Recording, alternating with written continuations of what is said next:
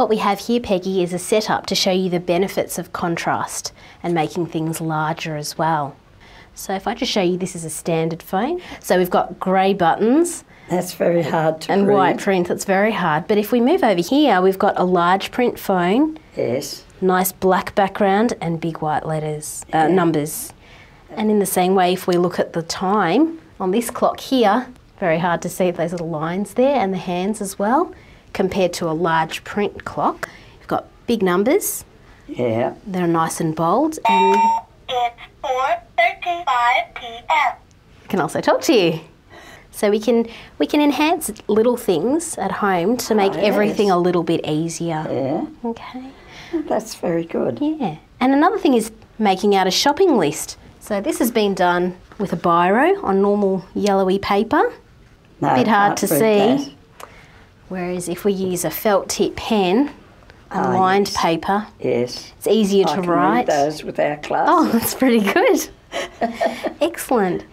So all of these things make things bigger, brighter and bolder.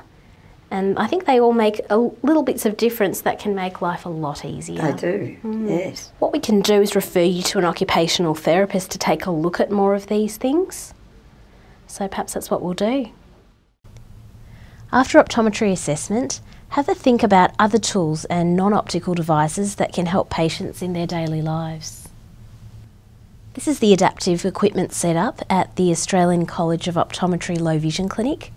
We do accept referrals from all practitioners, so not just ophthalmology, optometry can refer as well. We can see some large print clocks here and watches. And here's a remote control. And again, bigger, brighter and bolder. So looking with the same principle at telephones, bigger, brighter and bolder for patients. And large print phones come in standard formats as well as for mobile phones.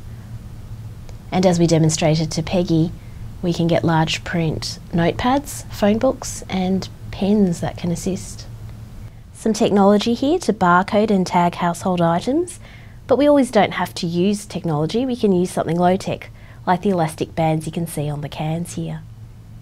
Pouring aids, including liquid level sensors, can be very helpful, and these liquid level sensors basically prevent overfilling. And as many patients, Peggy did benefit from lighting. If lighting is beneficial, we can take a look at variable globe wattage and types. And it's important that we have adjustable arms on these devices as well.